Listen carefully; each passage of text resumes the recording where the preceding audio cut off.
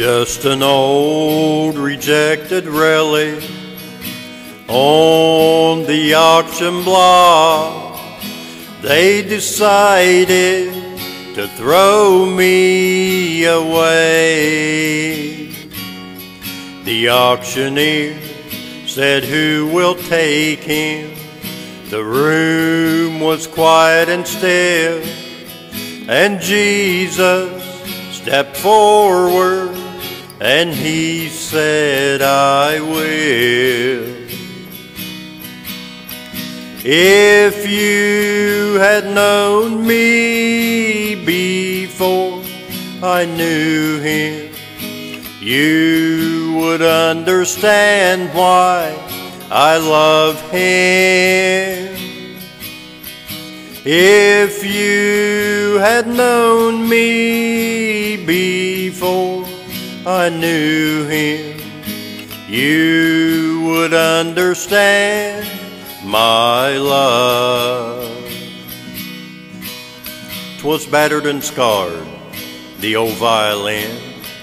The auctioneer thought it scarcely worth his while, but he took it from its tattered case and he held it up with a smile.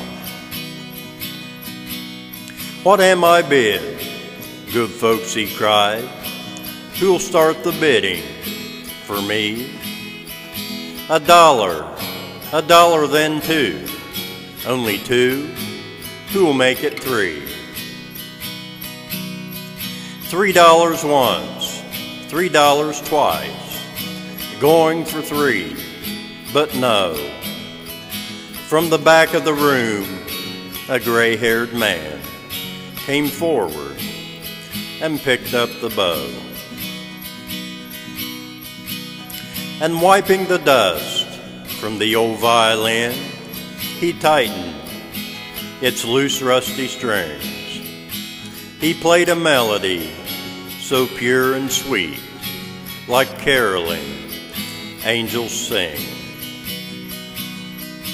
Well, the music ceased, and the auctioneer, with a voice that was quiet and low, said, "What am I bid for the old violin?" And he held it up with the bow. $1,000, and who'll make it two? 2,000, do I hear three? 3,000 once, 3,000 twice, and going, said he. Well, the people cheered, but some of them cried, "We do not quite understand." What changed its worth? And swift came the reply, "The touch of the master's hand." And many a man with life out of tune, and battered and scarred with sin, is auctioned cheap to a thoughtless crowd, much like the old violin.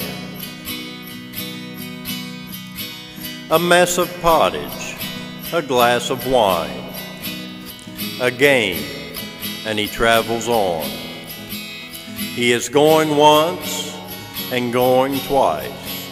He's going and almost gone.